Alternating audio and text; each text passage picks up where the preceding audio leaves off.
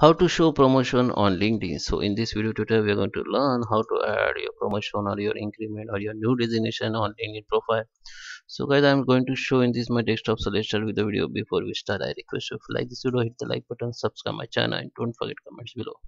So in order to add your new roles or promotion, guys, you have to go in your profile, view your profile, then this page will be open. Now you go to the add section, and here you in background click on background, and here you can see the work experience. Okay, so you can add your work experience, and or you can go directly here and just add a work experience from here, or you can, if you have got promotion, you can edit it.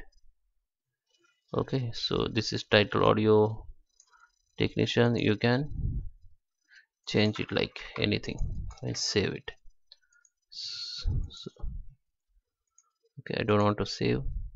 Or you can add new position with the same employment, so I just select, I have to select same employment here. So here I change role like digital manager, digital marketing manager, employment full-time, and here I have to select same company. If you want to add your promotion, if you switch your company, you have to change company from here. So you have to location also, you have to enter the same. Okay, then you have to start month, start year.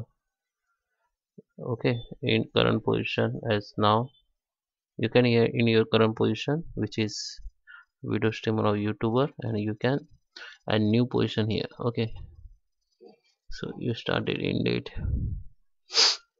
Okay, if you don't work, if you currently working, you have to click on, if you don't work here currently, you can untick it, and you have to enter in date and in month and in year description. Okay, and just save it.